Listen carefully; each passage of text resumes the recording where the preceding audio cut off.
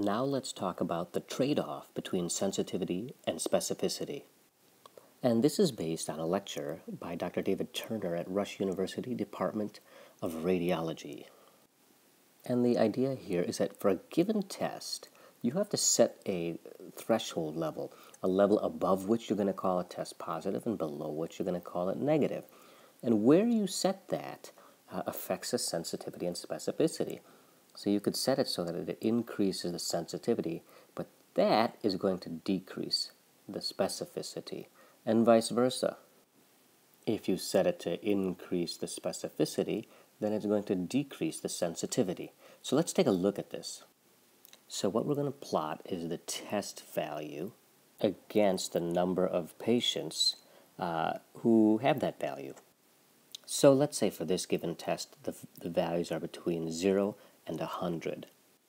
So let's say you run this test on patients who don't have the disease, and you get a histogram that looks something like this.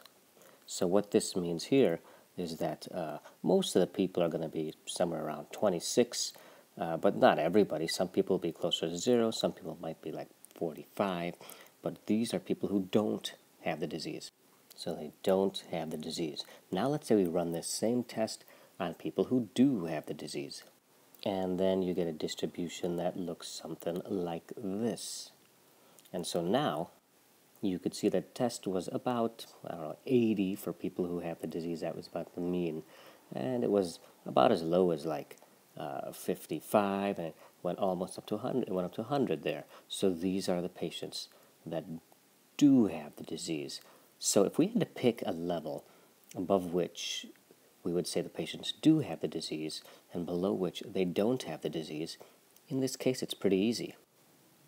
You set the cutoff at 50, and values that are greater than 50, those patients have the disease, and for values less than 50, they don't have the disease. And so this would be a pretty good test, because you can see pretty much everyone who tests positive has a disease, and pretty much everyone who tests negative doesn't have the disease. But of course, life is never this easy, and no test is ever this good.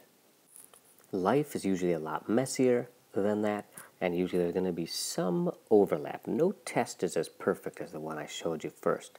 There's probably going to be some overlap. There's biological variability between patients. No test is perfect, so there's lots of times where you'll see the curves like this, where if you tested all the negative patients, you would get this distribution, and if you tested all the patients with disease, you would get this kind of distribution. So you still need to set a place where you're going to have a threshold where you're going to call the value above which it's positive and below which is negative. So let's set that at around the same spot. So I set the threshold around 50 again. My drawing's not perfect, so it didn't come out there, but let's just say it's about 50. And then everything on this side of the line we're going to call positive, and everything on this side we're going to call tests negative. So what does that mean? First, let's take a look at this curve here, the green one, the one of the patients with disease. So this area here under this curve, these are patients who have disease and who have tested positive. So these are our true positives. Now these patients here, they also have disease, but they tested negative. So these are our false negatives. Okay, so now let's look at the patients who don't have the disease. Let's look at this other curve here. Now these patients here, these are patients who don't have disease, who tested negative. So these are our true negatives. And then these patients here are patients who don't have the disease, but unfortunately they tested positive. So these are our false positives. So now that you're kind of oriented to how this thing works, let's compare it to our 2x2 table that we had before.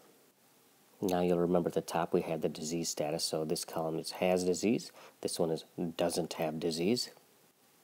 And down here we have the row for a positive test and the row for a negative test. So this box corresponds to people who have the disease and test positive. So that's everything that's colored green over here. Now, this box over here are people who test positive but don't have the disease. And that corresponds to the area with the pink hash marks. So over here, these are patients who test positive but don't have the disease. This area, the negative test, and yet they do have the disease, it's this, the orange hash marks. And then by process of elimination, you know the patients who test negative and also don't have the disease is this area here, the true negatives. So what is sensitivity? Sensitivity is the percentage of, or the proportion of patients who have the disease who get a positive test. And so in this case, it's how much of this curve is colored green underneath and not with this orange hash mark. So how can we improve the sensitivity of this test? Well, if we set our threshold lower, let's say we moved it over here. So by moving this threshold down this way, we've put more of this green curve on the positive side of the line and less of it over here. We could do even better. Let's move this thing all the way over.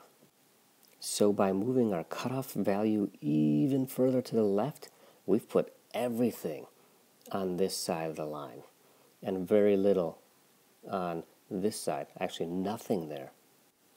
And if we take this to the ultimate extreme here, by moving it all over here, the sensitivity is just perfect. Look, everyone that has a disease is picked up and tests positive. So the sensitivity here is 100%. So why don't we just do this? Why not just make our test, move our threshold all the way down here so that we could pick up everyone and get 100% sensitivity? Well, the trade-off we've done here is by saying that by moving this all the way down here, we call almost no one negative. Basically what this test is saying is everybody's positive, right? And that's what we see here. Even a great deal of the patients who should have tested negative are also being called positive.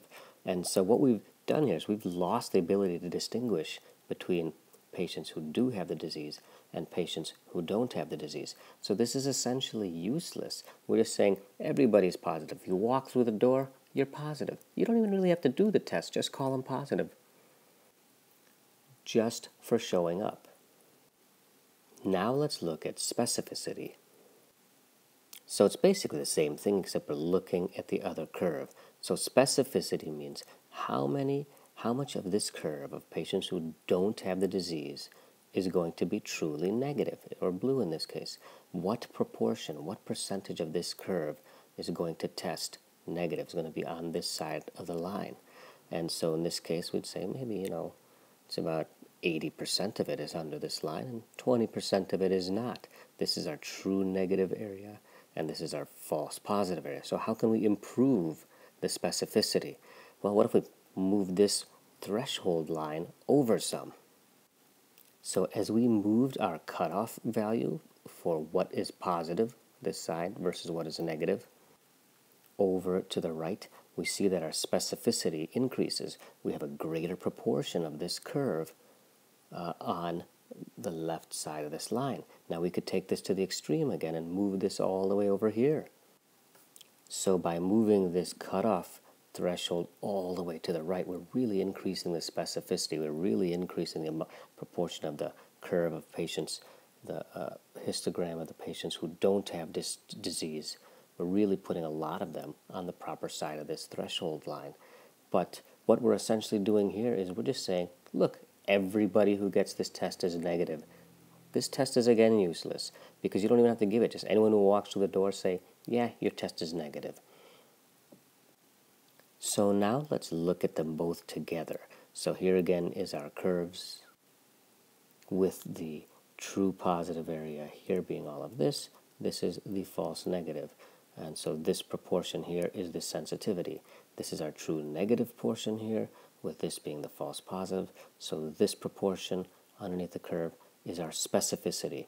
If we move our threshold in this direction, what we have done is increase the amount of the patients who don't have the disease on the negative side of the line. So we've increased the specificity, but at what cost? look what we've done to the sensitivity. We've decreased the amount of patients who do have the disease that test positive.